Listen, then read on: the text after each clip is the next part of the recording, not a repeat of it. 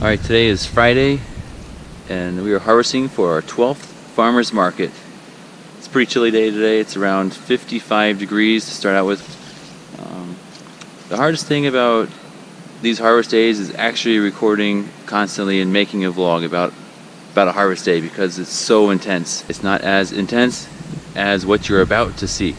So Henry, 2 days ago, he was driving the red truck up the top of the hill and a few things fell out of the back of the truck, and he went out to go get it. He parked it, put it in gear, went out to get it, and the truck backed over his leg and broke his fibula.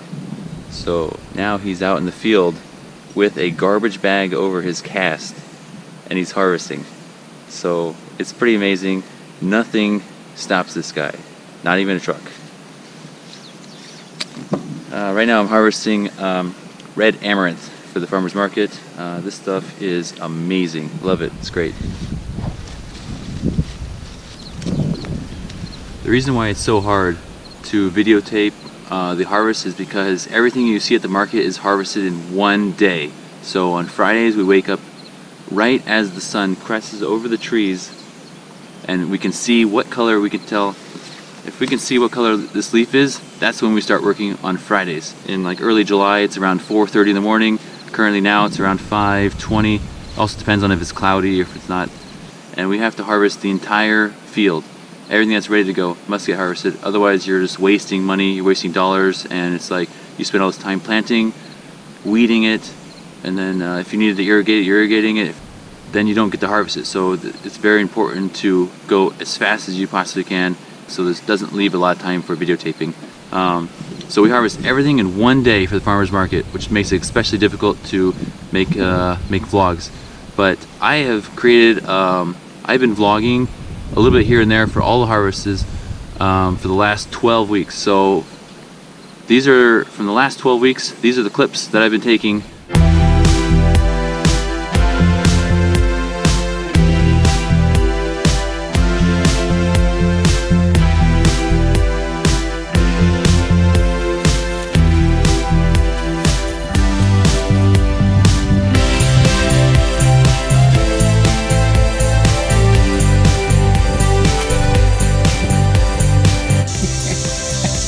Bring them all out. I look like the bag lady. Is that a garbage bag? So these first 4 rows, from here until it's been tilled down, can be cleaned out. Whatever is in there that's good enough for us to eat, take. If it's not good for us, just leave it. Today is Friday. It's our first, we're harvesting for our first farmer's market right here. It's kind of hard to tell what's going on here because there's so much shrubbery. But, right now I'm getting some spinach. I just finished harvesting a green called Stellaria, which sounds like an antidepressant. If consumed, side effects include extreme happiness, great skin, and loss of appetite. Today is Friday. We are harvesting for our 6th farmer's market. It's raining outside a lot. About 50% of the harvests we haven't been raining. This one's pretty bad.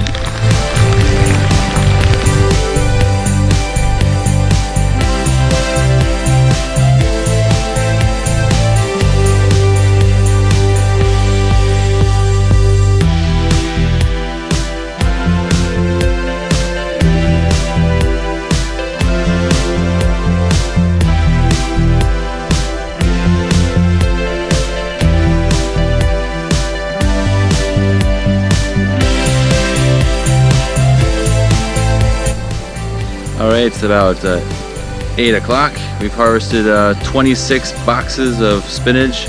We've been harvesting since 4:45 this morning. And we also have all this lettuce done here, and then there's more stuff out there.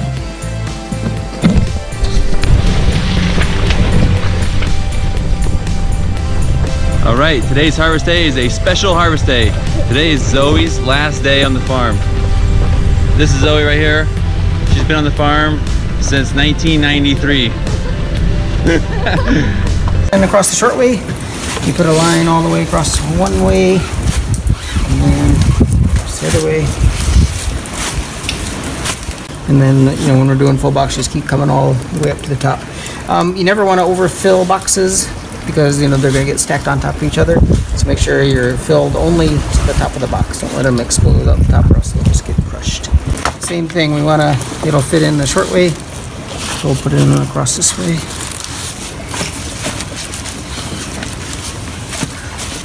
It doesn't have to be exactly like one layer to one layer. I put a couple on, kind of on top there. That's okay, but just the basic idea.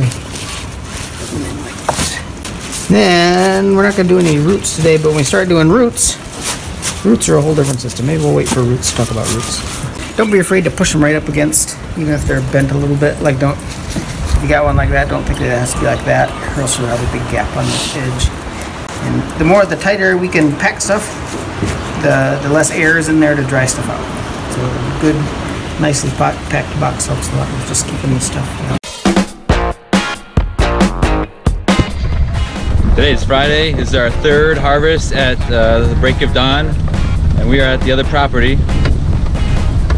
getting some radishes.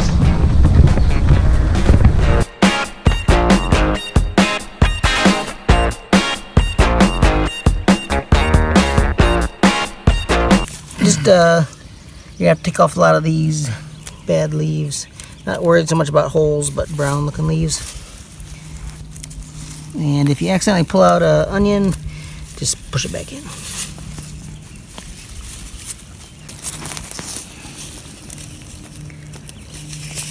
And there will be some splits like that, and some ones with scab, brown scab, black scab.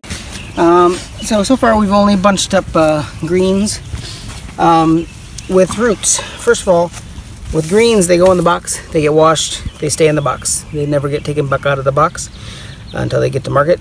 But radish, I'm gonna have to take out all these and wash them, so they're come back out of the box. So the most important thing is two things. One, that I'm gonna be able to get them back out of the box easily without when I go to wash them. And the second thing is we don't want to put them in the box where roots will be on top of greens, because then when they get dumped into the water, all this dirty mud is going to go onto the greens, and it's going to make it harder for me to wash too. So these are going to go in. Everything else we were overlapping tops. With roots we don't want to do any overlapping, because if we overlap, they're long enough that if we put them in this way, they're going to be overlapping. And then when I try to go to grab this one, it's going to get all tangled up with these on the other side, and that's going to make it difficult for me to work with. So if the leaves are overlapping, then you got to go the other direction, like that. But these little guys here, they're fine. They can go in like this. So they're going to go all the way across like that, all the way across like that, and then you're just going to come right up. You're not going to do any of this crisscrossing. Sorry, you're not going to do any of this crisscrossing. It's all going to be, and it's always roots to the outside of the box, whether you're doing it the long way or the short way. Okay. All right. So the radish are always, there's going to be some times when radish are the tops are going to go all the way to here, and then in that case you'll just go straight up like that, all the way across like that. And there'll be times when they're really tiny short like this one, you can fit them on either side. When you make your bunch, put the twisty around and then cut off your ends, a lot of times it ends up too short, and then this is going to come off. Or there was one that was all the way falling apart already. So when we cut off the ends and put the twisty on. Don't put the twisty on and cut off the ends. Okay.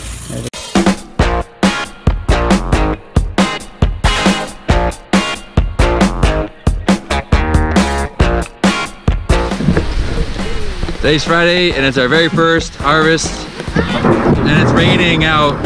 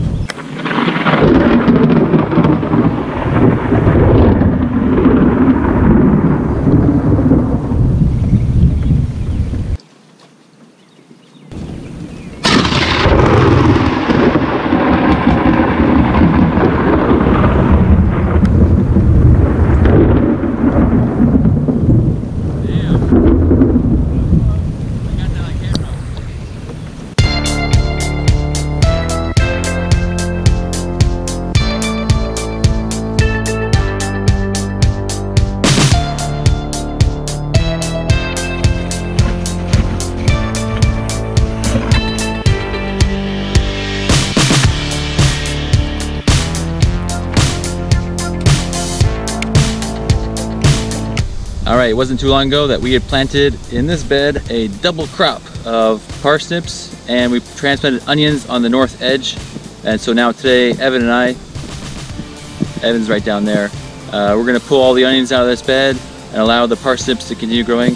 You can see the right down here, the parsnips are actually quite large, as well as the onions. So this one right here, so it's a pretty good size. It's about, I can barely wrap my fingers around there, but it's a pretty good size onion. So this is a great way of doing multiple crops in the same bed, onions and parsnips.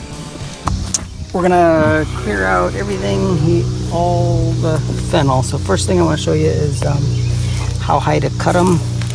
Anywhere from like about that high. This is gonna, so what we're doing is we're trying to cut them so we can get side shoots. And wherever a leaf was gonna come off, we'll probably get a side shoot from under here. We'll probably get one right there. So we'll probably get at least 4 off of this one right here, maybe even more.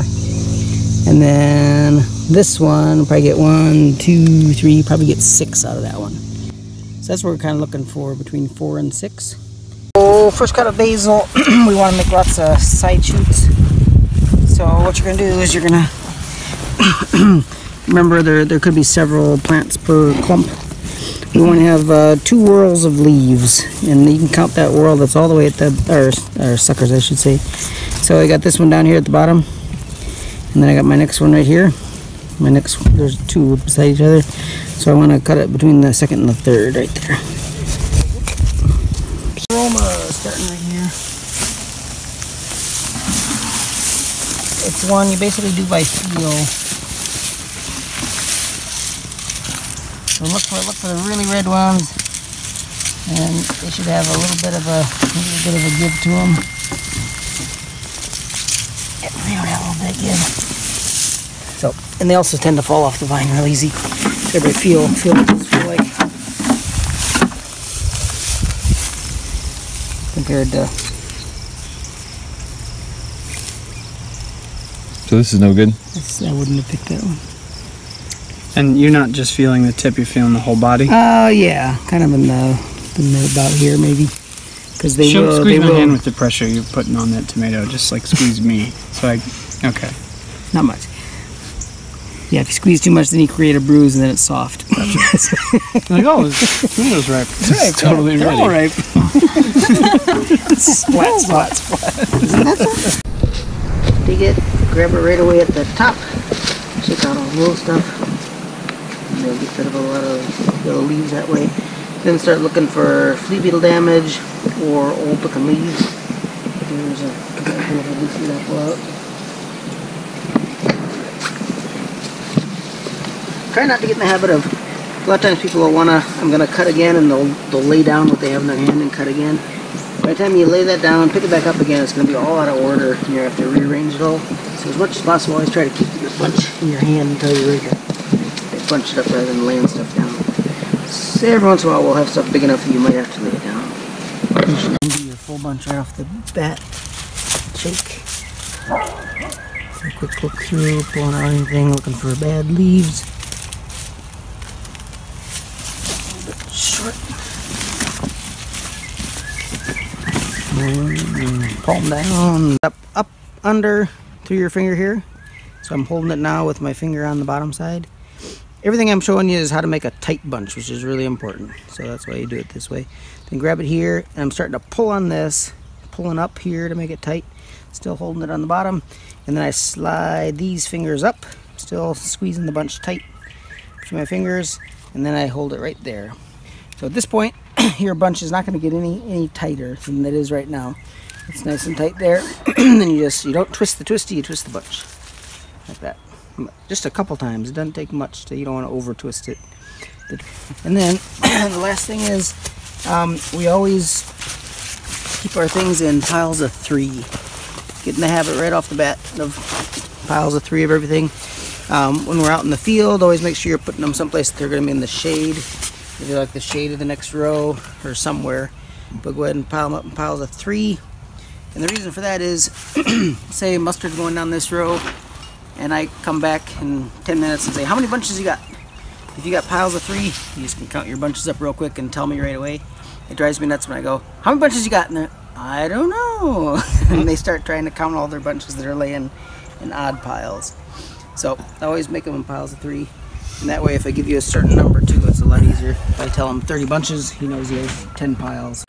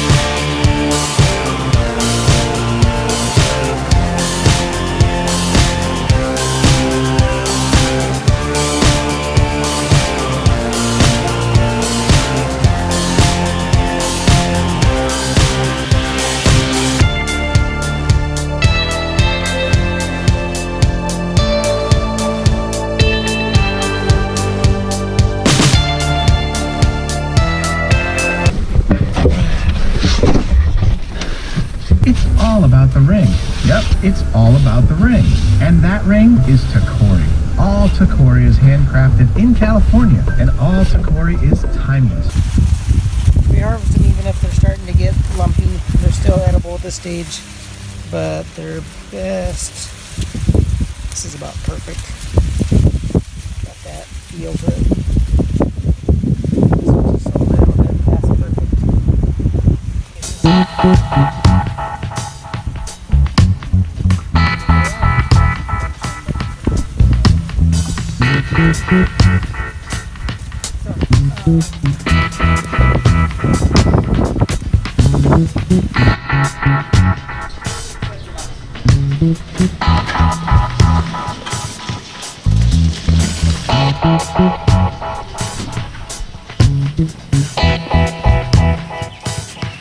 To the cooler.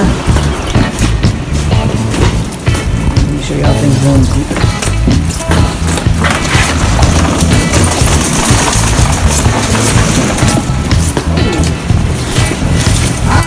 That tape was covering the hole there. I forgot we had a hole there.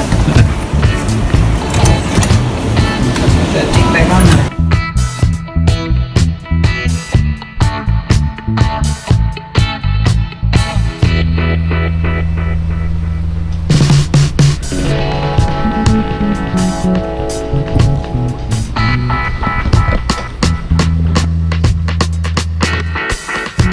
Easy to bruise it,